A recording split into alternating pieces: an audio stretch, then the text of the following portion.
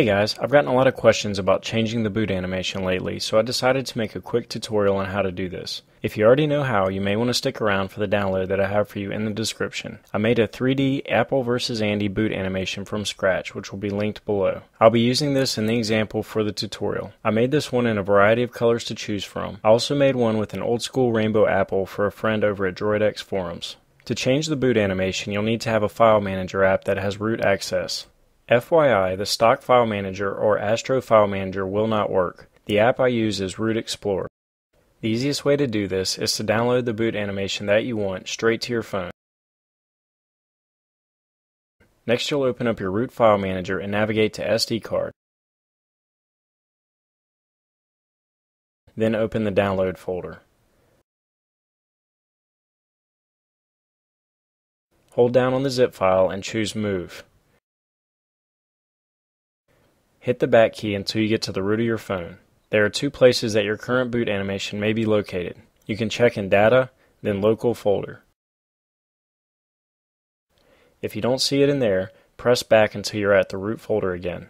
Go to System,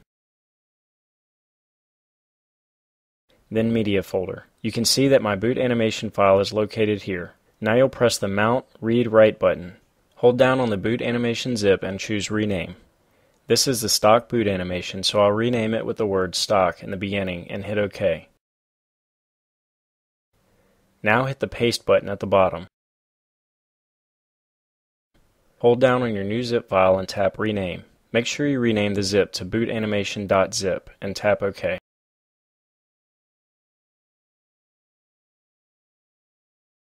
Now reboot your phone and you should see your new animation playing soon.